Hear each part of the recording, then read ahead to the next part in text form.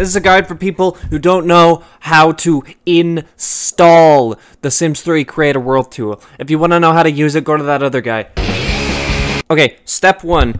Go to your search thing in the bottom left of your thing and type in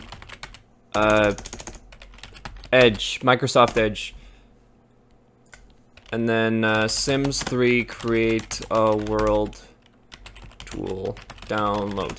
The reason you're doing it on Microsoft Edge is because it doesn't work on Google Chrome or whatever else you're using. Now, the one on the right is for Origin, and the one on the left is for Steam. You're gonna get the one on the right because regardless of you get the one on the Steam version or not, the option to edit in-game won't work. So what you're gonna have to do is you're gonna have to download The Sims 3 on Origin for that feature to work. Now, if you have the Sims 3 Steam version, do not fret. You can just use your CD keys the Steam thing gives you, and you could just use them on Origin and download it from there. So don't cry, please. Now, if you already have the Origin version of Sims 3 installed, and you were to double-click the Create a World tool, it would just automatically sync up.